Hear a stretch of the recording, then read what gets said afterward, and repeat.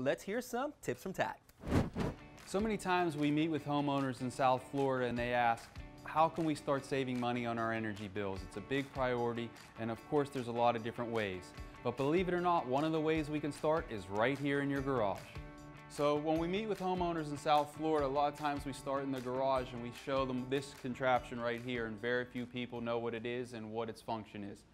If I ask a homeowner, hey, where does your hot water come from and how do you pay for your hot water? Very few people know.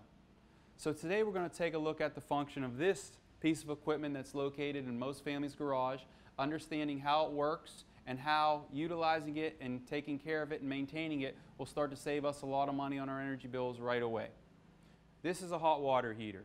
How this works is water comes in from the city, fills the tank. When the water comes into the tank, the heating elements turn on to heat the water. When the heating elements turn on, the water breaks down and a lot of the composite and a lot of the sediment drops to the bottom of the water heater. Over time, that creates sludge at the bottom of your water heater. I'm sure all of us get our oil change, well, me not as often as I'm supposed to, but it's recommended to get your oil change every 3,000 to 5,000 miles. Why do we do that? We do that so that our car operates more efficiently. It's the same thing with our hot water heater.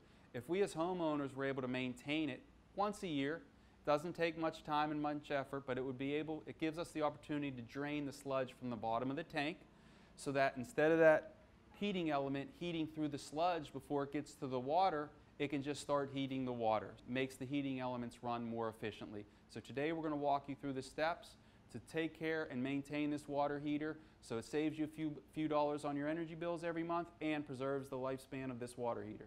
So the first thing we want to do when we're draining the water heater is cut off the power source. So you want to go to the breaker and shut off the power to the water heater.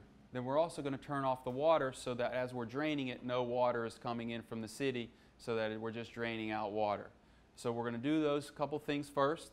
Then we're going to attach just a regular garden hose to the bottom here where there's this spigot. And then we're going to run it out through the garage so that the water drains out and away from the home. So as you can see, when we're flushing the water out of the system, a lot of the sediment is being removed from the bottom of the tank. It's important to get the sediment out of the bottom of the tank because that's where one of the heating element is, and we don't want the sediment to get into the heating element, which causes it to run a lot less efficiently.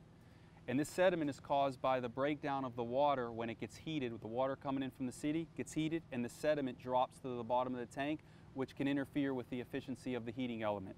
So as you can see, we're able to flush a lot of this out of the system, which is going to make the system run a lot more efficiently and save us a lot of money on our energy bills. So once the water is drained from the hot water heater, we want to start the process of getting it back to functioning again.